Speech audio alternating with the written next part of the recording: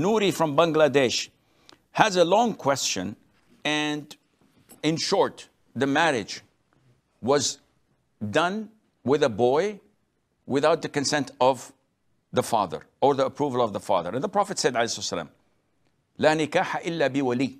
There is no marriage valid without the consent and approval and the proposal of the wali, the guardian. After 2 years, she came back to her family, complaining that she was beaten up by her so-called husband. Now, after 6 years, they don't know where the whereabouts of the boy, and they want her to get married to someone else. But they don't know if he divorced or not.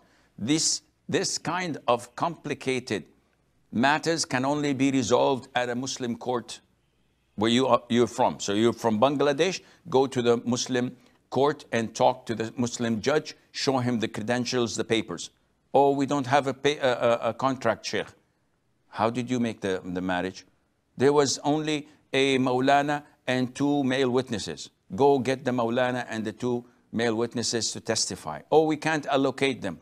Tough bananas. Go to the court or do whatever you want, call the Interpol, because I will not give you a fatwa that the marriage is invalid and you can marry whoever you wish, because the vast majority of the people in Pakistan, in Bangladesh, follow the Hanafi madhab, which states that a marriage is valid without the consent of the guardian, which is totally wrong.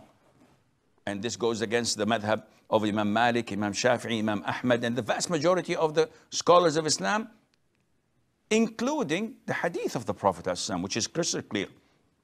But we cannot give a fatwa for a specific case like this without the Muslim ruler, the Muslim judge intervening and looking into it.